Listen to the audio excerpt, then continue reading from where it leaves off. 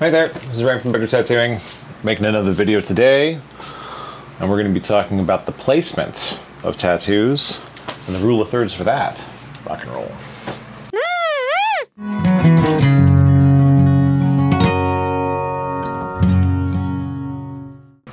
Okay, now that's over with, rule of thirds for placement.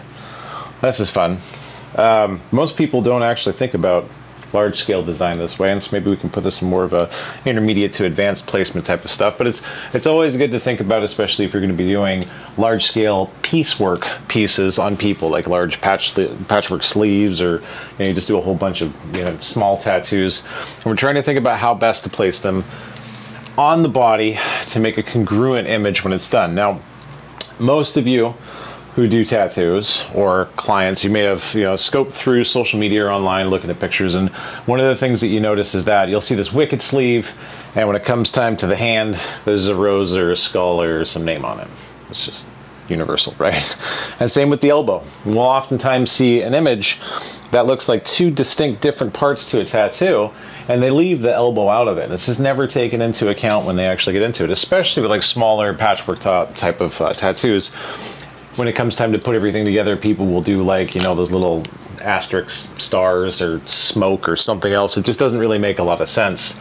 And I think it's because when we're dealing with tattoos, we're always thinking about the image in a 2D plane rather than how it's going to fit on the body. And we've had a couple videos that we've made about placement, which I'll put a link here, about that stuff. And when we get into actually doing the placing, we're always trying to find the best fit for the piece rather than fitting the piece to the body, right? So more often than not, if you've done sleeves, and this is gonna be our example for today, you've seen something that kind of looks like this, right?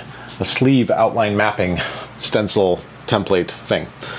And this is great if what you're wanting to do is put something on the body that is going to have a totem pole-like effect. All we're going to be doing is focusing all of our detail just on the outside so that we can maximize the amount of area to put in as much detail as we want. And this works really good, but more often than not, I think when we start thinking of the arm in this flat two-dimensional space, we're not actually thinking about positioning of the people in relation to the design, right?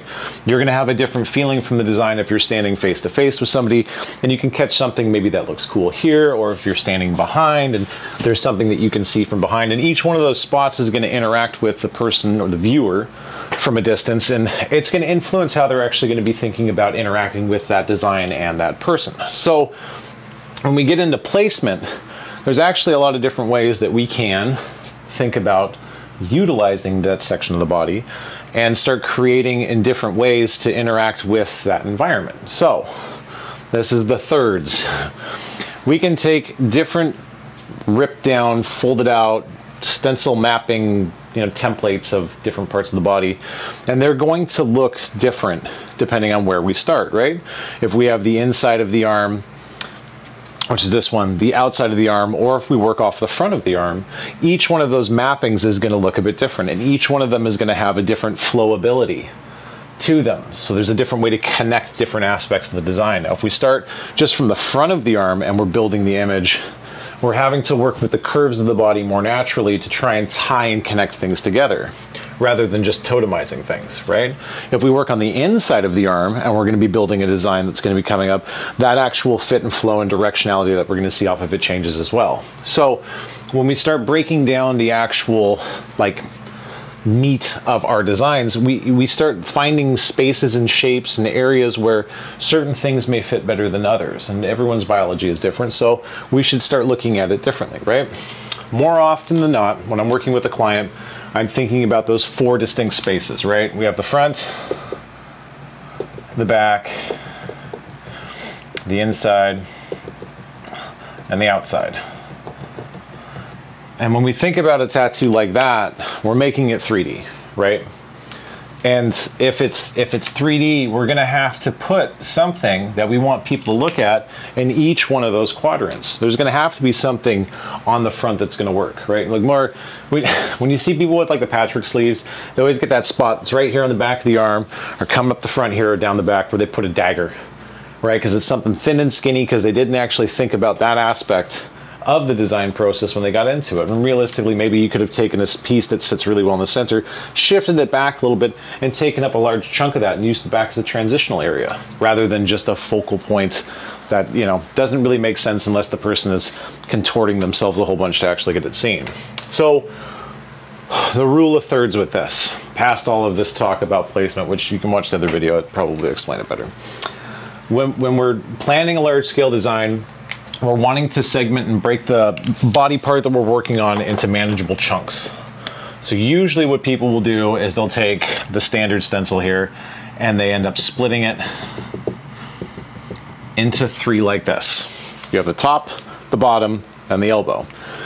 Now this can work, but what you've basically done is just segmented the body. You have 2 distinct pieces of work that you can develop, and you're going to try to connect them over a place that you don't like to tattoo. And this can be effective, but for larger scale designs that you want to tell like a large story or something like that, this is not good. It's just not. If somebody knows what they're doing and they're going to stand back and look at the tattoo, they're going to see this segment and they're going to be like, oh, maybe this section was done 5 years before this one. They're going to age at different rates. It's never going to look like it comes together. So you're always having to take these spots that you maybe don't want to tattoo or don't know how to deal with, and you're going to have to start using them right off the hop. This is where we're going to be building our design, right? So on average, when I'm working with people, I'm going to be taking the medial point on the forearm, where the flexors, extensors overlap, right? Because we know when we get past that part on the arm, we're going to have the most torsional stress. I'm going to add that into the part just below where the bicep flexor is, right? So I've got this large chunk here, one that's here, and then from midline on the bicep up is 3 distinct spaces. And when we're looking at this, we've broken it into thirds with that placement using this traditional stenciling design, and it makes it a lot easier to try and actually like fit things into it, because now you're having to negotiate that space. You're forced to. Right? And even if you're going to be doing a single figure where we have a head, body, arms, legs coming down, we know that we're going to be segmenting that character in and of itself and whatever motion that it's doing to fit each one of those spaces and to have some type of focal point inside of it that somebody is going to be attracted to, that's going to utilize each one of those 4 quadrants. If we have a hand here, a head here, right? We've dealt with the front and the top, which is going to be the outside. The body's coming around, maybe something spinning around towards the inside, a foot down here on the inside of the arm, maybe something pulling off the back for the back. You're able to fill and populate that space with stuff that works, right? So what happens if we turn away from the standard traditional arm, you know, template, and we go with one of the alternative ones where we're going to be building the image off of the inside or the front / back of the arm? The same thing is going to happen, but we're going to have to segment these things a bit differently, right? Rather than working on perpendicular lines running off that totemized, you know, alignment of our work, if we're working towards the front and the back and we're wanting to build our focal points on those, we're going to have to turn and start following the musculature. More often than not, if we're going to be building a design that has a very strong focal point on the front, like somebody who's really just big and beefy, right?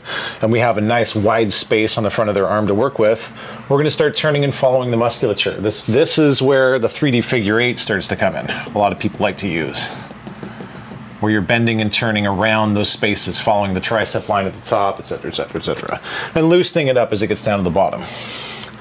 This third is automatically going to be split the same way as this. We're going to be taking from the ditch and moving up towards, I used blue again, oops, up towards the tricep line, and then we're going to be going from the wrist to the medial point of the arm. We split it into 3 very distinct sections that is going to be following that musculature, right? We still have very large open spaces where we can focus each one of the focal points from the quadrant that we've defined and be able to easily place them there. It's just simple, right? Look at the body as 3D, and when you go to do a mapping, before you even place a stencil to start doing the artwork, get the client to come in and draw just shapes in different spaces, right? And you can see how things will populate in the line, and you can get past those tricky points, like the elbow that no one likes to tattoo. Now, when we get to the inside of the arm coming down, it's a bit different, right? Because we'll have a flat, broad space, and then we have a lot of rotation because it's a rounded space on the arm. Same thing is going to occur with this. We're going to be taking the points and kind of running them almost opposite of these, right? If these are going to be coming down straight, we're going to make sure that we're going to be segmenting the body outside of where that flat plane is. Cut it right in half. Right? two very distinct spots. They're going to be focusing on the front and the back, especially if the inside of the arm is going to be, you know, whatever, tattooed with a single image. As soon as we split it, and we'll take our elbows and cut.